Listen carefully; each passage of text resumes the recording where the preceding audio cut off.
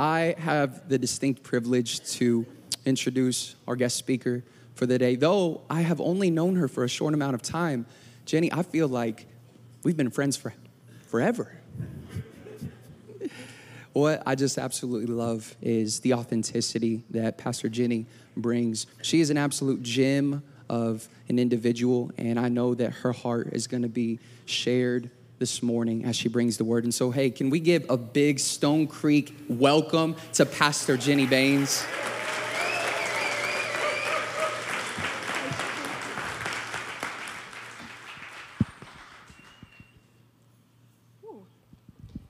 Good morning, everyone.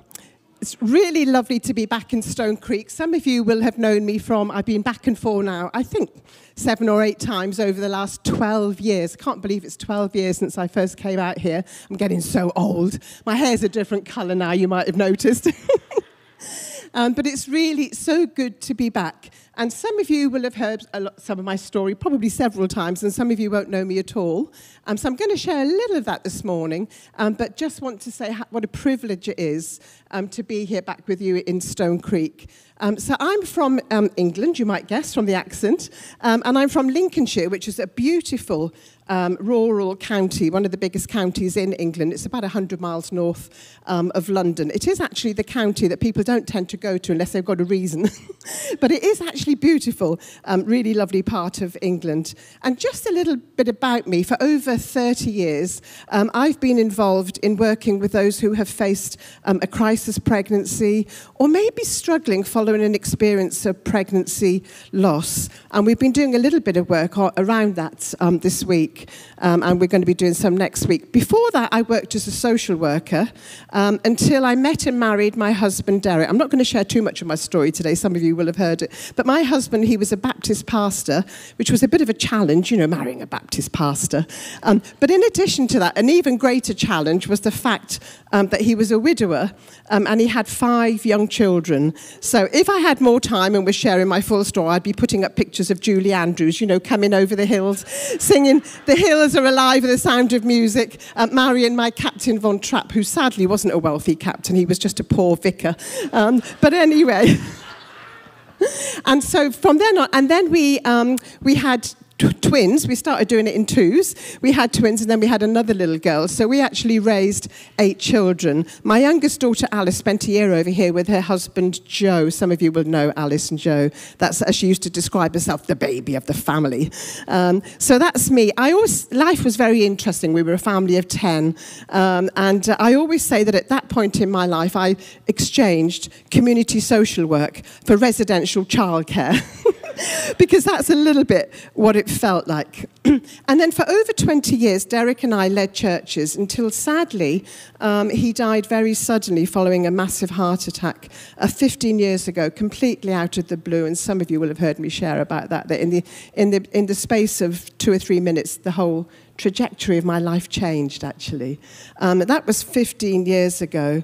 And I'm now working as a consultant for a Christian charity called CARE. It's very well known in the UK.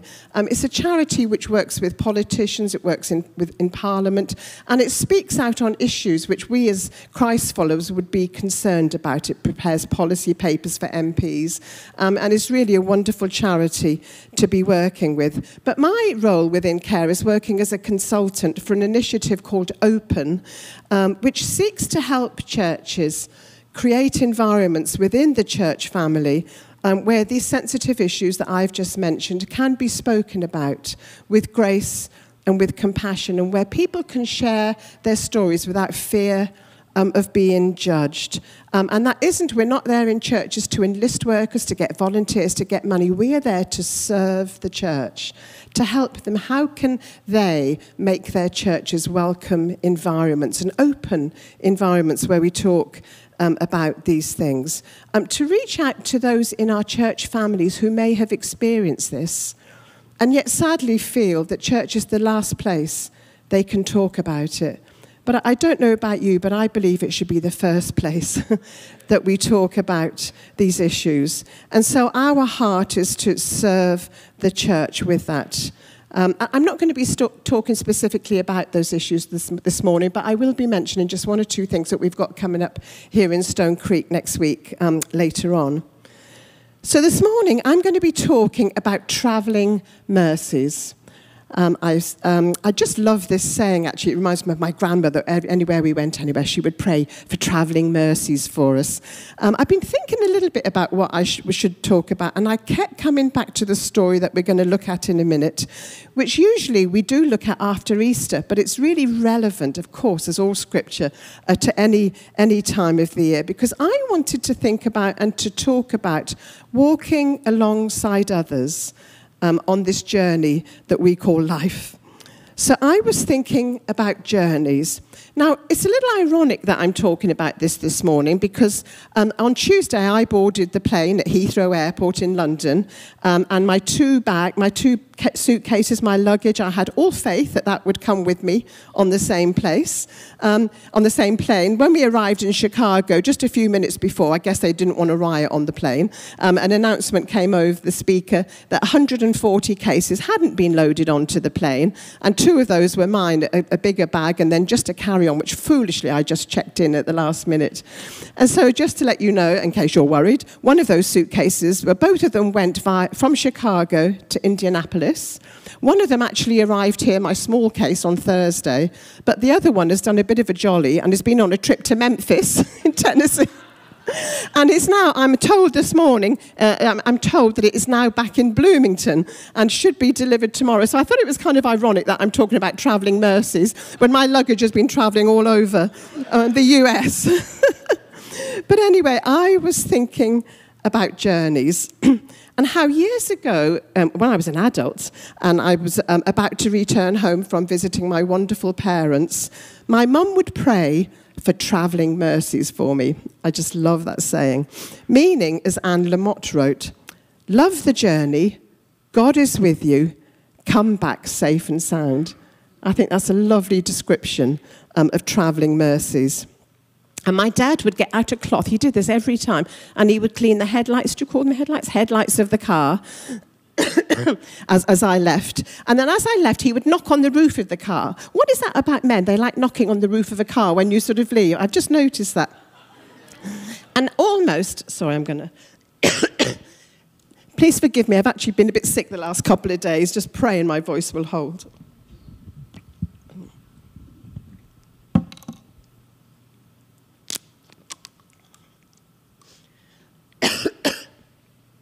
So anyway, that kind of those customs, those habits that they had, it was almost like a blessing for me, and it made me feel very loved. Since I was last year, my 5 siblings and I, we've actually lost both of our parents, which has been a huge loss for us. But since I've been here as well, I've also known the joy of 4 more grandchildren being born. You're going to see 2 of them in a minute. This year, I celebrated a ridiculously big birthday, and I just know you're going to guess which one it is. And I think there's a slide there. This was a beach party we had for one of the celebrations, maybe, coming up. And of course, since that time, we've had the dreaded pandemic with all the heartache that brought. But also, in the time since I've been here, I've also known God's travelling mercies. And this morning, we're going to be travelling with 2 disciples who, after witnessing the pain and the sorrow of Holy Week and the bewilderment of the empty tomb, are now walking from Jerusalem to Emmaus. Actually, I'm just looking. Kevin, would you mind coming and just reading this for me, this reading? Sorry, this wasn't rehearsed, just to save my voice a little bit. Would that be okay? The walk to Emmaus. Which verses? Sorry. Yeah, 29 to the end. Yeah. From 13 to the end. Yes, to him. Okay, it's long. Yeah. It is the scripture, though. Yeah. It's still long. That same day, 2 of Jesus' followers were walking to the village of Emmaus, 7 miles from Jerusalem. As they walked along, they were talking about everything that had happened As they talked and discussed these things, Jesus himself suddenly came and began walking with them, but God kept them from recognizing him. He asked them, "What are you discussing so intently as you walk along?" They stopped short, sadness written across their faces. Then one of them, Cleopas, replied, "You must be the only person in Jerusalem who hasn't heard about all the things that have happened there these last few days." "What things?" Jesus asked. "The things that happened to Jesus, the man from Nazareth," they said. "He was a prophet who did powerful miracles, and he was a mighty teacher in the eyes of God and all the people.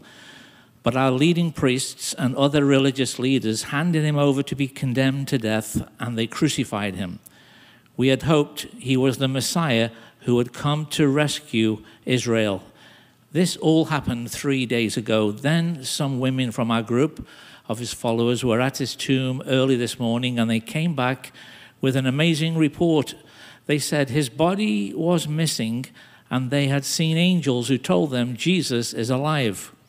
Some of our men ran out to see, and sure enough, his body was gone, just as the women had said. Then Jesus said to them, "You foolish people, you find it so hard to believe all that the prophets wrote in the scriptures. Wasn't it clearly predicted that the Messiah would have to suffer all these things before entering his glory?" Then Jesus took them through the writings of Moses and all the prophets, explaining from all the scriptures the things concerning himself. By this time they were nearing Emmaus and the end of their journey. Jesus acted as if he were going on, but they begged him, "Stay the night with us, since it's getting late." So he went home with them, and as they sat down to eat, he took the bread and blessed it. Then he broke it and gave it to them. Suddenly their eyes were opened, and they recognized him, and at that moment he disappeared. They said to each other, "Didn't our hearts burn within us as he talked with us on the road and explained the scriptures to us?" And within the hour, they were on their way back to Jerusalem. There they found the 11 disciples and the others who had gathered with them, who said, traveling Mercies, "The Lord has really risen." He appeared to Peter.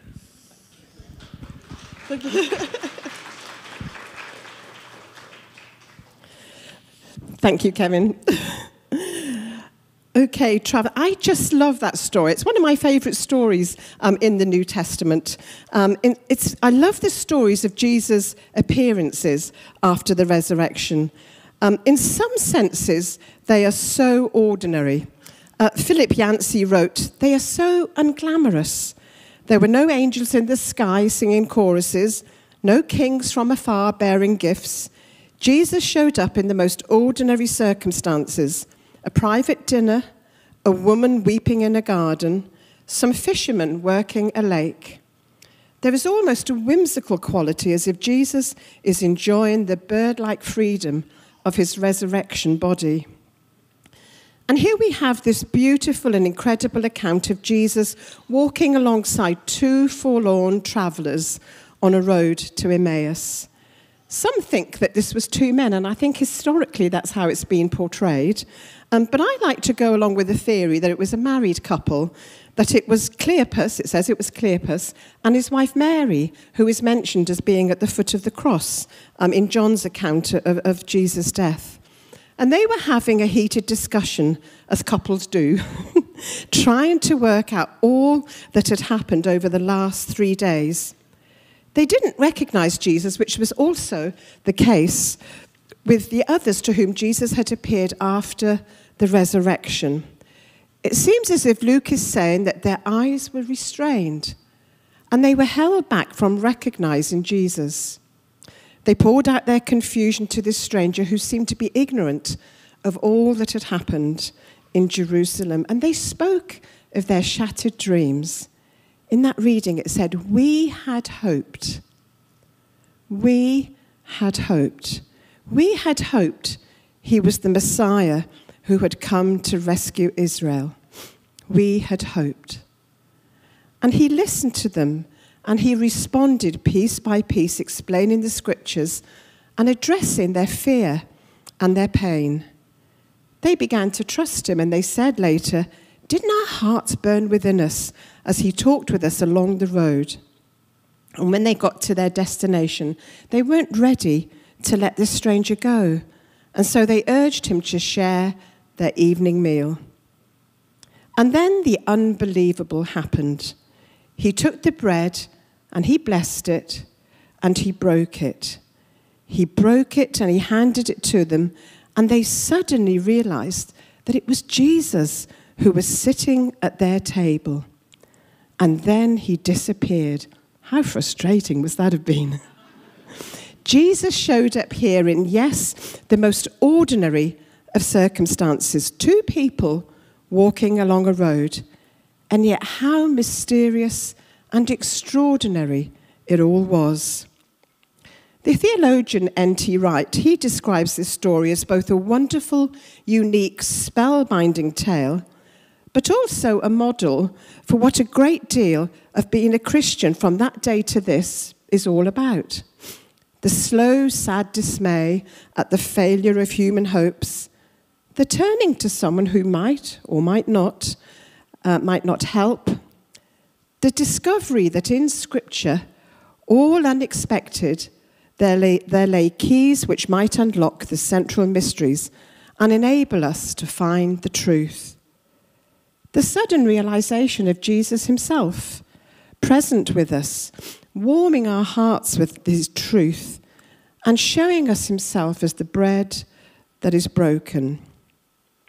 Certainly to me, this story speaks of our walk in this life, which, yes, for the most part, is probably quite unglamorous and ordinary. Well, I'm speaking for myself here. And yet, with God walking alongside us, it can be transformed into the extraordinary. I'm sure we can all think of these stories of the ordinary becoming extraordinary. 4 years ago, I experienced a moment a little bit like this. Since my husband died, there have been family occasions. I'm sure I won't be the only one here that's been bereaved this morning. And there have been family occasions, many family occasions, where the huge loss of Derek, my husband, is really keenly felt. Especially things like weddings and the births of other grandchildren, graduation, grandchildren's Christmas plays, all these things when we are celebrating, of course, but all of us, we just feel that loss and like there's someone missing there.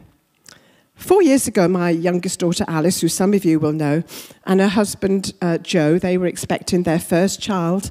And Alice she went into labour and she went into hospital. They live about 2 hours away from me. And I'd gone up there, and being the good mother and not wanting to be an interfering mother-in-law, I stayed back at Joe and Alice's house, and it was a long, long labour. And I thought, surely how much longer can it be? And Alice, bless her, after a long and very difficult labour, eventually they rushed her down and she had a C-section, caesarean section, which is just so cruel, isn't it, when you've done the long labour? I'm sure that some of you will know what that's all about.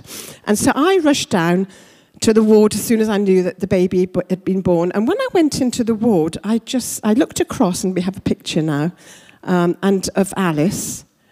And as I looked across, I thought, what has she got on? That's a funny kind of gown. Whatever is Alice wearing? They do funny things. It was up north. Sorry, Sam and Rachel. Whatever has she got on? And as I walked over nearer, I said to Alice, what have you got on? And she said, it's Dad's T-shirt.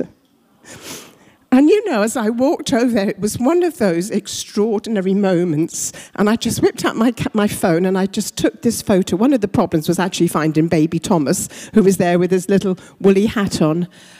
But as I looked at that, I just felt God's talk to me. We were missing Derek, and she had packed that T-shirt when she went into labour because she wanted something of Derek to be with her the whole of the time, and she'd worn that the whole time. But as I looked at her, I just thought, that speaks of the Father's covering for all of us. Her father was with her there, just his T-shirt. But for us, it spoke to me of God's protection over us. You know, God wants us to be that close to him, as close as Thomas is lying on her chest there. God wants us to be that close to him, to hear his heartbeat. And he promises that wherever we go on the journey, that his protection and his covering will be with us. I love that Psalm 91, which became very precious to us in England. I'm sure it was the same over here during the pandemic. Psalm 91, and in verse 4 it says, he will cover you with his feathers. He will shelter you with his wings. His faithful promises are your armor and protection.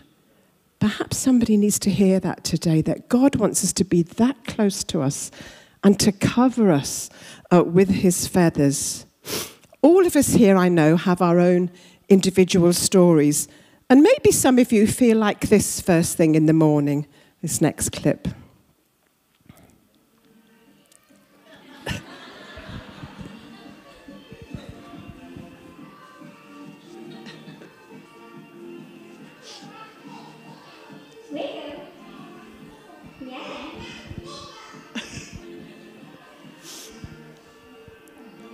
Thank you.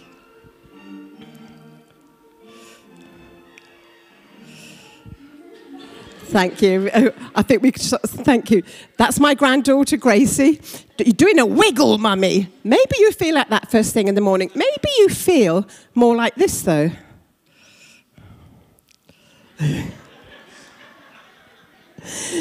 This is Alice's youngest daughter, Naomi. We just caught a photo. She tried to put her mum's boots on. You know, sometimes in the morning, maybe you just think in the morning, I just cannot do it. It's too hard. These boots are just too heavy. Really, that was just a whole excuse for me to show you my granddaughters, you know, that if you get them. I imagine that some of us will have had plans and dreams that for all sorts of reasons just didn't turn out the way that we had thought they would. I know I have had.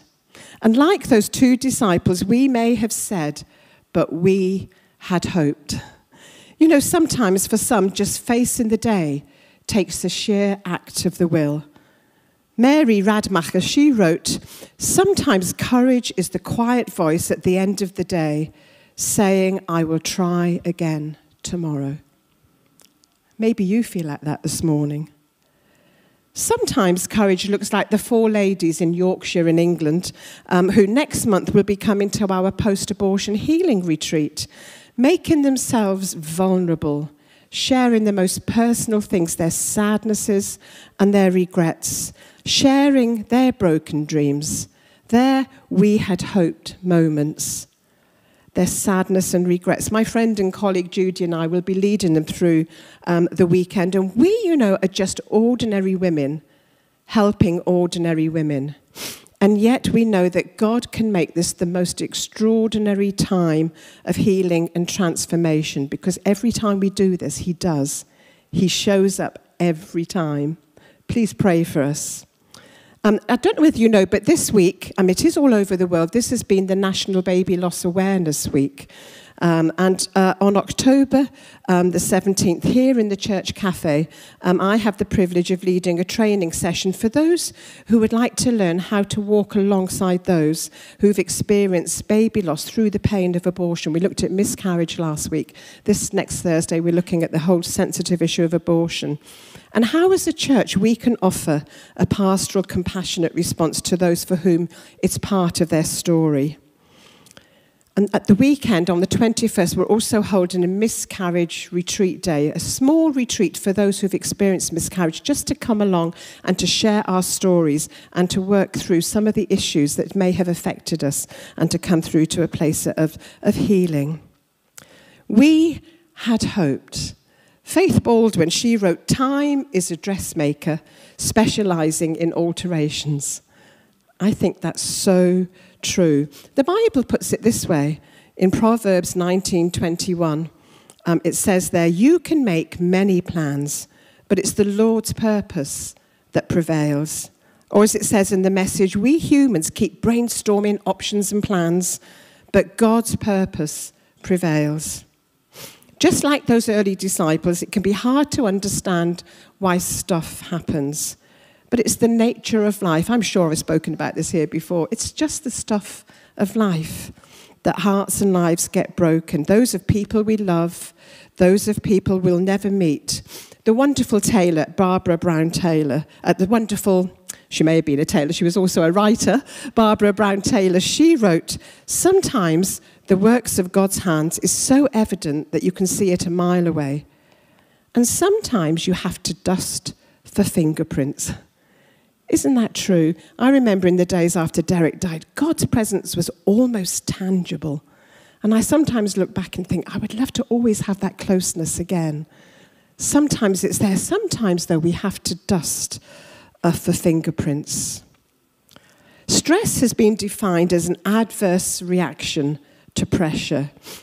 But for us, maybe another definition of stress could be stress is forgetfulness. We forget one or more of three things. We forget who God is, loving and compassionate, all-powerful, the Almighty. We've been singing that this morning. We forget who we are, God's beloved children, forgiven sinners, indwelt by God's Holy Spirit. And we forget that there is an enemy whose job description is, as Jesus told us in John 10:10, to steal, to kill, and destroy. When we forget these truths, then we become vulnerable. And so, like our two travelers, we need to learn from the scriptures to understand more about the character of God and the promises in his word. Because if we only know God by what he does in our lives, we're going to get into trouble. We can chase after experiences and follow men who sometimes get it wrong. They're only human like the rest of us. But it's so important to understand the character of God and to remember who he is, so that when tough times come, and they will, we can commit to his ways because we've already committed to his character, to his love, and to his goodness and his faithfulness. In that words of the worship song we're singing at the minute, all my life you have been faithful. All my life you have been so, so good. I just love that song. And with David the psalmist, we can remember, as he said in Psalm 103, "Oh, my soul, bless God. Don't forget a single blessing. He forgives your sins, everyone.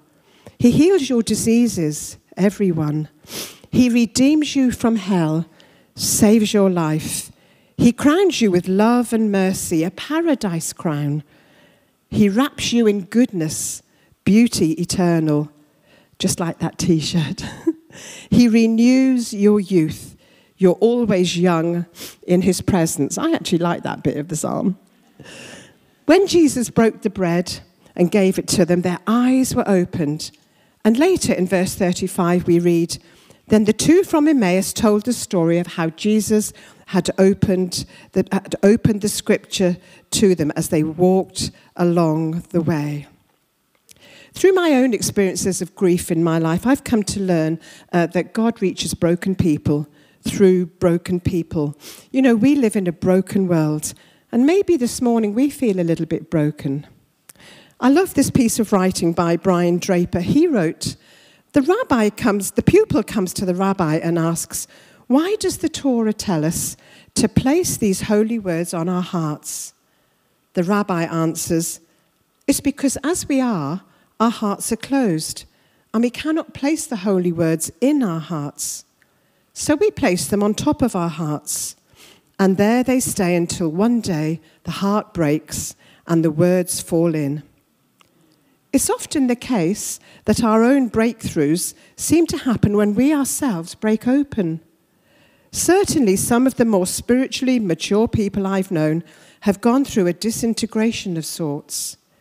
In the process, they've become more soulfully connected to life somehow. Their words may sometimes be fewer, but any they do care to speak arise from deeper down within those opened hearts. I just love that. You know, sometimes when we have questions without easy answers, such as in loss or bereavement or all the other things that might happen to us along this journey of life, when we're dusting for his fingerprints, it is then that God's word and his promises become so precious and so true.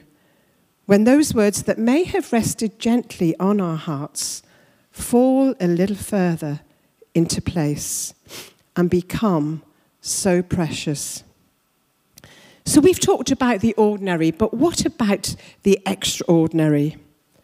On the road to Emmaus, the stranger opens the traveller's eyes to God's words, and bit by bit, things begin to make sense. When we invite Jesus into our lives, into our situations, bit by bit, things come together. We begin to see a bigger plan, God's plan. We see life from an eternal perspective and not just from our own little world. Perhaps today there are some here who need to invite Jesus again into their lives to help them see things from his perspective. N.T. Wright suggests that in this account, Luke seems to be reminding us of the story of Genesis 3, when a couple, Adam and Eve, ate the forbidden fruit in the Garden of Eden. Suddenly, their eyes were opened, and they saw that they were naked. Everything had gone wrong. But now in this story, Luke is saying that there is another couple, here is another couple whose eyes were suddenly opened, and they saw Jesus. N.T. Wright says, this is a moment of cosmic healing where the great story of the world has turned on its hinge and is moving in a new direction. Here is a blueprint for the church, a people whose hearts are warmed by the unfolding of the scriptures and whose eyes are open to recognize Jesus in the breaking of the bread. I can sometimes, actually lots of times, despair about the state of the world today. And we only have to be, I've been watching CNN news here this morning, and I know we're all in prayer for the situation in Israel and in Gaza, and the situation in Ukraine. The world is in a very, very sad state. And sometimes it can be so easy to despair about that. But there is joy. There's sorrow, but there is joy as well. And just like Gracie in that video, we can dance to the beat of God's heart. Jesus is alive. We've already we sang about 6 feet under, there's a rumbling this morning. We just sang that song. Jesus is alive. There was a resurrection. We know the end of God's greater plan. I just want to finish by reading you a poem by the poet Gerard Kelly. I'm pretty sure I've read this here before, but I'm going to do it again because I love it and I think it's just so relevant. And Gerard Kelly just imagines the verse, Revelations 21:3, when it says, look, God's home is among his people, and he will wipe away every tear from their eyes, and there will be no more death or crying or sorrow or pain. I don't know about you, I'm looking forward to that day this morning. Gerard Kelly imagined it like this. What could happen when the old order of our culture passes away and a new order emerges? God's kingdom here on earth, the truly extraordinary. He writes, it was 8:00 on Monday morning, and I saw a new city coming down from the heavens. I saw a teenager leaping out of bed with joy. That's got to be a picture of heaven, isn't it? Laughing with the freshness of the morning. I saw elderly ladies skipping down the road. Bring it on. I saw children paddling in the local river. I saw a football match in the park, and the teams were mixed people from every people group. Asylum seekers and taxi drivers, policemen and prisoners, pensioners and politicians. I saw a street party where people were eating and dancing because there was hope again.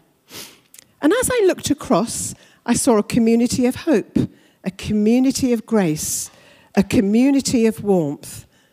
And in the clearness of the morning, I looked, and there was no more asthma, no more unwanted pregnancies, no more debt, no more violence, no more overcrowding, and nobody was too busy.